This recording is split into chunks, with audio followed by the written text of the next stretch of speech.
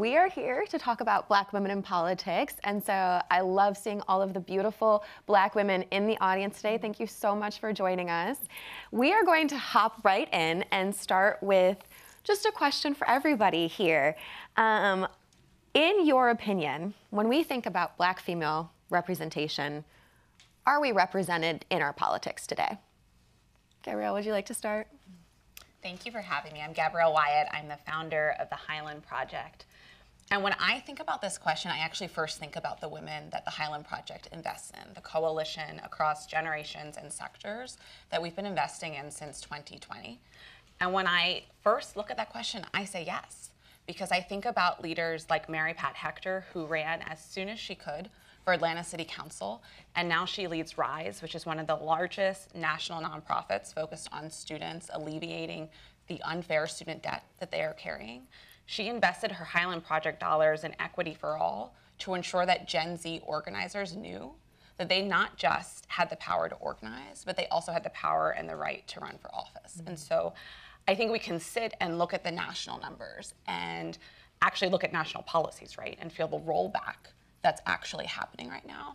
But when I look at the leadership of the Highland Project, I see us represented. I see us exercising our power and our agency.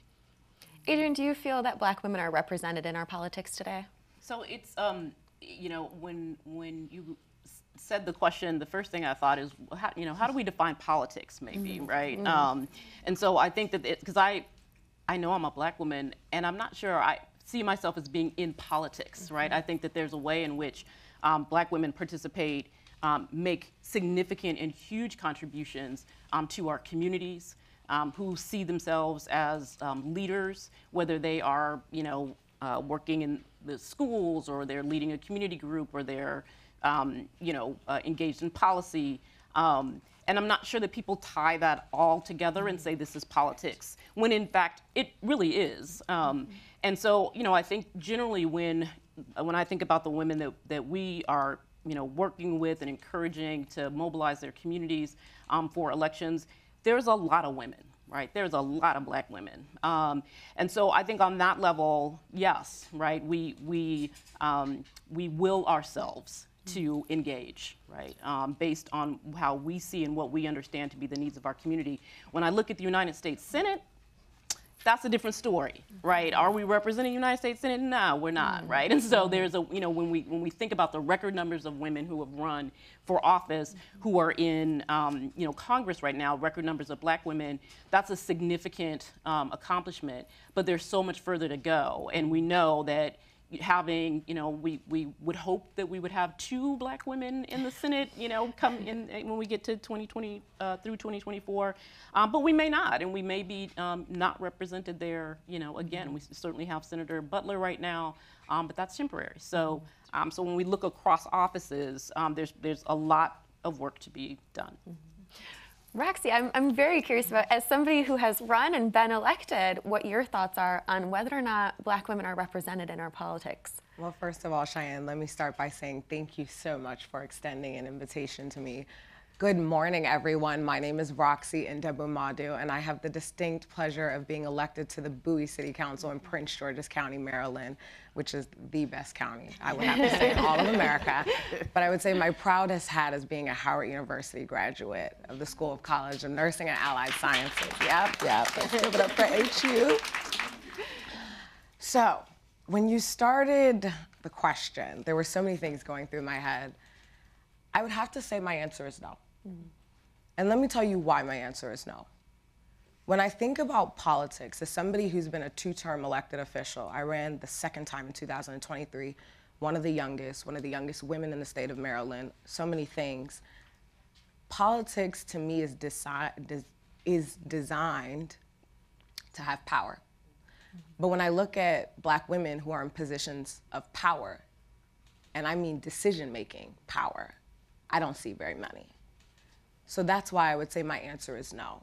Because we have a lot of Black women who are defining politics, who are creating movements within politics, who are adjacent to politics, but do we have a lot of Black women who actually have decision-making power within politics? The answer is no. So I would have to say, by my definition, as somebody who is sitting at that table, who is creating legislation, who has the responsibility of looking after a community of 70,000 people, one of the fastest growing in the state of Maryland, I would definitely define that as no, not yet. Yeah, and I want to stick with you for one moment, Roxy, as being somebody who is elected, as representing the Republican Party right now, looking out at this beautiful young crowd right here, with that in mind that we are not represented at the decision-making table, can you just talk a little bit about how you got to that table to be able to sit there and say, I'm gonna be part of these decisions? Wow, I can't say that I woke up and that was my thought one day, and it's crazy. So let me take a step back. This morning when I was getting dressed, I put on my class ring and I almost like wanted to go into tears because it wasn't so long ago that I was sitting right here in the same very seat back in 2016 before I walked across the stage. And when I drove around campus looking for parking, we'll be talking to Muriel Bowser sometime this week about this, I said to myself, wow, it feels like yesterday. I was just right here. I didn't wake up walking the streets of Howard University saying I'm gonna run for office, saying I'm gonna have a seat at the table. That wasn't my story. I knew that I was going to get a job, I was gonna provide for my family, I was gonna do all these great things, maybe have the opportunity to go to Europe and go on vacation, finally learn what vacation actually meant. And then I got to Microsoft after college. And Microsoft was amazing. I was in big tech, but even being in big tech, less than 3% were Black women in big tech. And I looked around and I said, wow, we have so much power. We're designing all these products that people are using, but there's less than 3% Black women in the room making the products. That's a problem for me. So one day I was sitting in a room, and I will always, always give this man the highest honor because he changed the trajectory of my career, Fred Humphreys. He said, you should maybe run for office. And I was like, Fred, have you met me? Like, what is going on here? No, I should not. He said, Roxy, you should run for office. And I said, I respected Fred, very prominent government affairs professional, knows a lot of people, seen a lot. So I said, maybe I should. So I looked into running for elected office. It was about 45 days before the city council election. I said, you know what, why not? If I don't tell my story, who's gonna tell it? If I don't represent my people, who's gonna represent my people? And I ran for office. I wasn't very active in politics. I wasn't very active in a party. I just knew that I grew up in a community. I was passionate about that community. I saw what happened to my community when certain people got into power, felt like the community was going in a different direction. And I said, if not me, then who? And so I ran, and then I won. And I became the first African-American woman to represent my district. And let me tell you the power in that and why this is so important. First of all, I won by 16 votes. So every vote matters. 16 votes. So if 16 people woke up that morning and said, you know what, I'm not gonna go vote today because my vote doesn't matter, I wouldn't be sitting on the stage. I wouldn't be in the room at all. And by right, you wouldn't be in the room because I'm not in the room. So let's start there. Then let's take that a step further. After winning by 16 votes, after becoming one of the youngest, then I started to engage with the party a little bit more. And I was like, that's a little interesting. But what I learned was, I can't expect you to legislate an experience that you don't understand and you don't have. This is my lived experience. This is my community's lived experience. You can sympathize. Maybe you might be able to empathize one day. But what you won't be able to do is adequately represent me and my community because you don't have that experience. And so I became that voice in the party, and they embraced me because I was unapologetic about representing my community and my lived experience. But by representing my lived experience and my community's lived experience, that didn't negate theirs. It didn't mean that theirs was any less important than the lived experience of my community. But I knew that my community's experience had to be in the room in order for decisions to be made and policies to be changed. Roxy, thank you so much for sharing that. I want to pivot just a touch to you, Gabrielle. When we think about the Highland Project's mission of helping invest, sustain women in leadership roles, listening to Roxy's story, how do you see us collectively ensuring that not just she in her position, but other women are able to seek out that position and say, without somebody else coming up to them and saying, oh yeah, you should run? How do we just instill that in women naturally? I think a couple of things. I think one, the power already is in us as Black women and girls. I grew up in a household on the better side of the Beltway in Baltimore, and it was a household of educators, youngest of 3. And I knew growing up, because of my parents, that I was brilliant and that I was powerful. And it's also true that the headwinds of over 400 years of structural racism continue to blow strong. They continue to try to blow us down. And I have a similar story of an educator seeing in me that I should run for school board at age 17, and that's what I did, and I earned my seat. But fast forward to the Highland Project, and I think for us, what we care deeply about is creating a circle that is truly intergenerational to pass on this power that lives within us. So often when I was in leadership roles in public service, there were never intergenerational tables. At best, they might have been 2 generations, but we never were sitting with someone 2 generations behind us and 2 generations ahead of us. And I think when we're not sitting together, we lose our stories. We lose the stories of Roxy's power. We lose what it's like to sit as a Black woman as the only and have to carry on despite the forces trying to push us out of the seat. We're talking a lot about getting into the seat, but what does it mean if we don't get there? 1. 2, what does it mean when we're there? How do we sustain ourselves through it? And 3, what does it mean on the other side? What's our responsibility for continuing to cultivate a bench of leadership around us? Adrianne, you and I have talked extensively about particularly Black voters. So I want to pivot just a little bit because Roxy said something about when she saw certain leadership in her community, she felt there was changes happening in her community. What are some of the things that BlackPAC are hearing as what Black women especially want to see, not just going into 2024, but sort of from all of our elected leaders right now? So I think that we all can relate to what we've been hearing from folks, and we've been doing a lot of focus groups around the country over the last 6 months or so. And I think that the one thing that stands out, because we hear it all the time, we see it in our own neighborhoods, we see it in our own families, is that there's just a lot of anxiety right now. People are very worried, they're very concerned, and there's a list of reasons that I'll touch on a couple. That are, about the issues that people care about, that you then add a national election on top of that, and people, and you add, sort of we all sort of have pushed the COVID era aside, but the reality is that people are still struggling coming out of that period. And so there's a lot of anxiety right now. Folks also, I think we oftentimes hear a lot about apathy in our community and that, people don't want to get involved and that they don't want to vote. We don't actually experience that as a reality.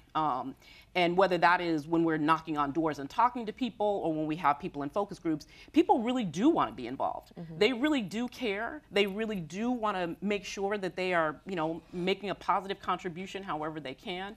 There's a lot of things about politics that people just don't understand, right?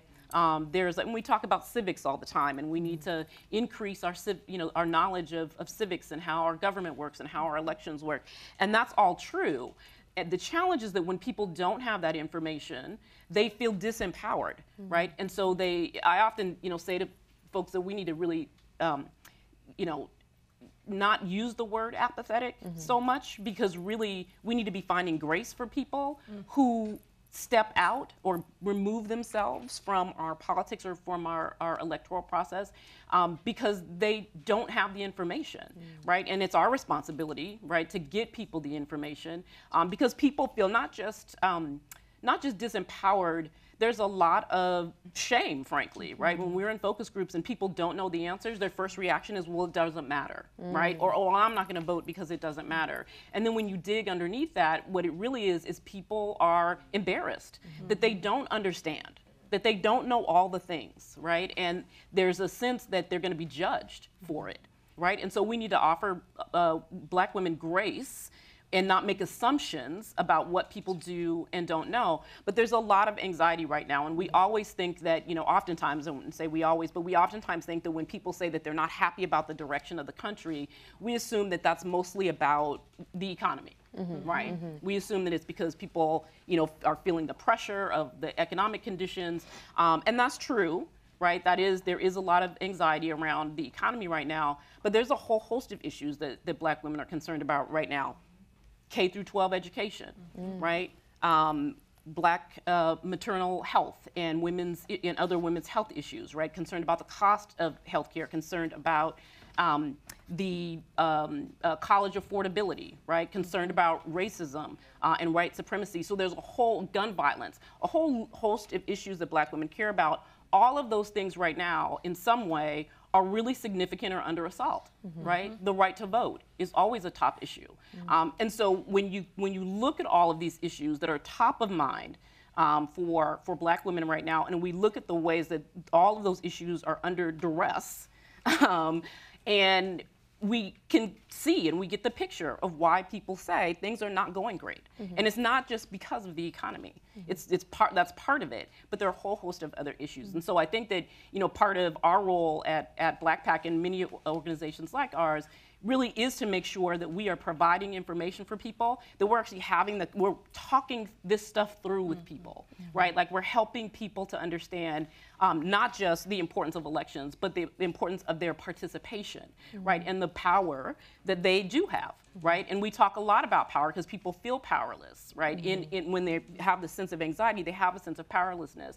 And so we talk with people about what our power can do. We talk about history, right? We talk about our struggle to sort of have full citizenship in this country. And we talk about, you know, the path, right, that our ancestors took, right, to get us to the place where we are now, and what does that mean in terms of responsibility. So we try and do education with people that really is about bringing people to the point where they feel like they can exercise their own power and they understand the importance and significance of it, so that people feel like they have control, right, that they have some control over their own lives, they have control over politics, even when they say, oh no, I don't do politics, right, politics, I don't do that. You know, we talk about what does that really mean, right? So there's a lot of anxiety and there's a lot of stress, but there's also a lot of hope, I would say. And people really do, again, there is a sense that I know I have to do something. I know I have to participate. And the one thing that I can do collectively with my community, because voting in a way is a community action, right, for our community, is a way in which in some moments that we show actual resistance, right, is by showing up and voting, and people are feeling that in a really intense way right now. Kimberly, hi, how are you? Good morning, I'm doing good, how are you? Good morning, I'm so happy that you're here with us today. We are talking about the power of Black women at this moment, and I love it. And you, as Roxy, are currently running. And a reminder, this is not a campaign stump at all, promise y'all. But with that, you are bringing a very unique experience to us today. And so I want to take a moment to acknowledge what some of the barriers you think are facing Black women from seeking out office right now. Oh, wow. Well, that's a good question. I think women in general, I mean, the political arena is really a male-dominant world. And so for women in general, I think it's very difficult. I think sometimes, as a Black woman, sometimes you're kind of looked at as you're not taken so seriously. I definitely feel that in many rooms. But, you know, you can always prove yourself and show what your worth is. Before running for office, I ran a nonprofit. We did workforce development, helped women become financially independent. And I think when you just share exactly what your experience is and what qualifies you for the position, people really then begin to take you seriously. And so that's what we try to do all the time. Yeah, and we spoke with Roxy a little bit earlier about sort of what inspired her to run, and I'm hoping you can share with our audience today what inspired you to say, I want to be in the room making the decisions. Well, I don't know if everybody knows, but I'm from the Baltimore area, and so we have a lot going on politically. Unfortunately, even when I was running my nonprofit, we would come up against a lot of barriers for the women, and most of it came from the career development centers that were connected with the mayor's office or city hall in general. And so what I noticed was we could do more to help, but they weren't really making and pulling those punches, right? It was just, we were always coming up to a roadblock or some kind of obstacle. So I said, you know what, I think if we were on the other side and really try to get these women to be independent, get them what they need, their resources, I think we could move forward. I felt as though, unfortunately, in some of these cases, when you have maybe the Career Center or the nonprofits doing this work, I think sometimes they feel as though if the work's not there, they might not have a job. So it's kind of like job security to continue it and maybe slow down the process. When I thought, you know what, these women can't wait another day. These women have things to do, bills to pay, and families and mouths to feed. So I just thought, you know what, let's get in there and really, push and strive to make this work. Yeah. You are all incredibly powerful Black women in this moment, but we have a room right now of so many Black women, and I know there are others here who might not identify as a woman, but I want to take a moment to turn it over to our audience to ask these four, I can count, this is why I'm not a math person, our four beautiful panelists, if they have any questions. Good morning. Good morning. Good morning. I didn't know how loud this was going to be. I am Amber Dodd. I am the associate editor of the university. I also am the associate editor of Howard Magazine as well. My question today is, because we are producing an election story within our upcoming magazine for spring summer, do you think that the mistrust of Black voters or young Black voters is well earned, especially in the day and age where the seniors of Howard are the people who missed out on their freshman year. 2020 was COVID time, and we've seen the tumultuous political environment. So I'm wondering, do you feel that young voters have earned their mistrust with the political atmosphere that we're seeing today? Thank you. I can start. So there's a lot of mistrust in general across the board, regardless of age demographic. I think that, so I would say the younger generation, and I think that when I was talking about the issues and the sort of anxiety that is felt when we're talking with voters, I would say that the intensity of that is felt most by younger people, right? And I think that there's a lot of reasons for that. There's a lot of issues. The sort of list of issues that I talked about are those are what we would say in our when we're doing research. Those are top box issues for young people, and they don't see, and you all don't see oftentimes progress being made on those issues, or you're seeing rights being rolled back right before our very eyes. And so there's a reason to say, well, what is this all about, right? Why am I showing up, right? We expect a transaction in some ways in our politics. We show up, we vote. We tell you ahead of time what we want you to do, right? The issues we want you to work on, the policies we want you to fix. We give you say, I'll do those things. We give you our vote, and then there isn't progress or things get rolled back. There's also a lot of, sort of when we think about, the sort of top issues, whether it's gun violence or abortion rights. You have, obviously this expectation that that policies and laws will pass that make things better, whether it's on, sort of the gun violence front or it's on women's reproductive health. And so I think that that yes, it's warranted because we have, again, we want to see progress. I think we have to understand that things take time. right? And I'm now that old lady who says that, right? Like, things take time and we have to wait.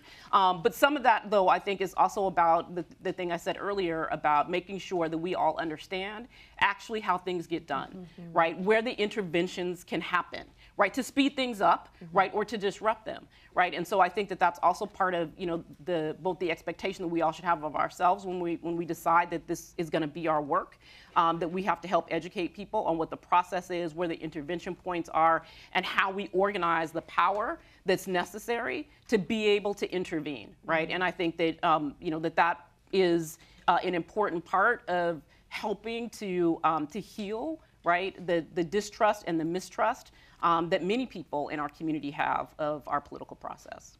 Can I just add real fast that at Highland, we've developed one of the largest national polls of Black women registered to vote with our partner, Cornell Belcher. And over the last 3 years, we've seen the consistent rise in dissatisfaction among Gen Z and millennial voters. And so I just want to reiterate what Adrianne said, of like, we're not here to judge is it earned or not. Like, you're naming this is your lived experience. Where I frankly get nervous as a Black woman for our community as a whole is that when we looked at the data this past summer, it was over 1 in 5 Black women across all generations that we polled said that they were undecided or not supportive of the political candidate who was likely to run for president. My hope is that that does not turn into not showing up at the voting booth. It has to show up at the voting booth, but I think what you're hearing from Adrianne as well is we have to do more.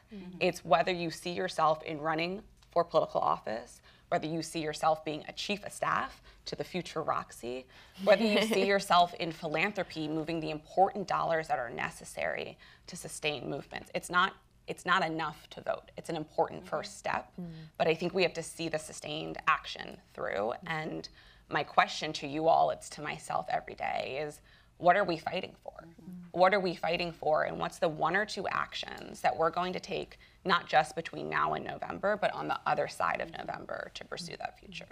And I want to turn it over very quickly to Roxy and Kimberly and extrapolate a little bit on that question and say, with that mistrust, which we know is there, how does that affect the way that you're talking to these young voters in your communities to tell them, maybe not you don't have to trust me, but to know, like, we hear you, we hear that distrust, and we know perhaps it is rightfully earned?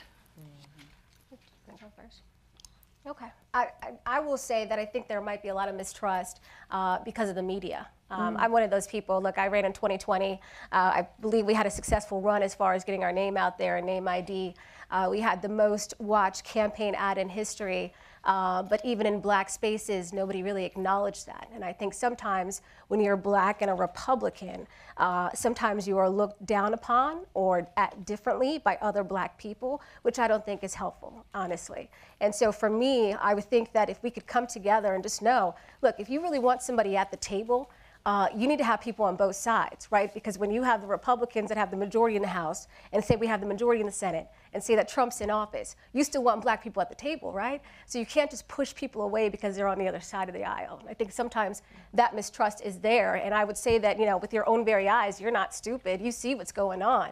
But then you hear a different story from the media, and you're kind of looking at it like, wow, I'm watching this real, you know, live in time on Instagram, and they're telling me a different story, but you know the truth. You know, it's like, what are you going to believe, your lying eyes? And so I think we have to really just remember that not everybody has the same ideas and policies, but we all want to get there and to the same place, right? We all want public safety. We all want a good education system. We don't want to pay, you know, $8 for a carton of eggs, right? We all want the same things, but there's different ways to go about it. And I think sometimes when you shun some people because they're on some different side of the aisle or a different viewpoint, I think sometimes that hurts us as a whole as far as the community.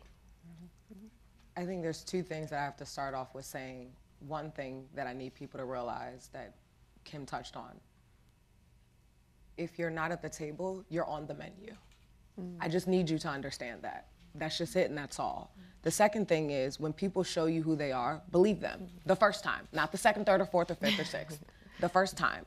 And I feel like there have been a lot of elected leaders who have shown the community who they are, but yet for some reason, we don't want to believe them, for whatever reason. And so I think it's both sides. And I could say this confidently, because I'm a millennial. I'm 30 years old. I just turned 30 last year. And so I think for me, what was so interesting about my race and talking to voters and getting people to vote for you, because understand that one of the most intimate things you can ever do is cast a vote. It is a very intimate experience. And to convince people that you are the leader of their lifetime is a very powerful thing. For me, as a Republican woman, Black woman, who represents an 89% Democrat area, 89%, I need you guys to understand, it's very historic and it's very unusual. In our campaign was all ran by all Black women, my campaign specifically. Only one of them was Republican. Because I don't believe in siloed success. I don't believe in, oh, I'm only Republican, so I can't talk to Democrats, this and that. Because at the end of the day, like Kim said, we all want to get to the same destination. But people also have to understand that with the democratization of information, it has made it very difficult to suss out what's real and what's not real, especially with the rise of artificial intelligence, deep fakes, things of that sort. So now we're talking about having the agency to be able to delineate between what's real and what's not real, and really doing that due diligence and having that opportunity to understand, how is this person going to show up for me? Because the concept of servant leadership is something that's real, but it's no longer real in our politics, unfortunately. And so to answer your question, is the mistrust earned? I think it's on both sides. It's not just on the millennials and the Gen Zs. It's not just on the elected leaders. It's on both sides, because many elected leaders have showed you who they are. Nobody wants to believe them for whatever reason. And so there's a thing of insanity and expecting different results, not coming. But then there's also this thing of, you owe it to yourself and you deserve to have that representation in every room, at every table, on every side. Because like I said in the beginning, if you're not at the table, you are on the menu. And I see that so distinctly clear by being the only Republican on a body of 7 elected individuals, and really being in those rooms and having a gentleman who's not saying, why am I going to raise taxes in an election year? I'm going to just wait and run for re-election and raise taxes after the election. I hear those conversations. I hear them so clearly. But again, if you're not at the table, you're on the menu. And fortunately for my community, I'm at the table. Thank y'all so much. Yes, and I just want to echo that sentiment. Thank you, Gabrielle, Adrianne, Roxy, Kimberly. You have all been absolutely incredible. We're so appreciative of you for taking this time today. Thank you so much. Thank you.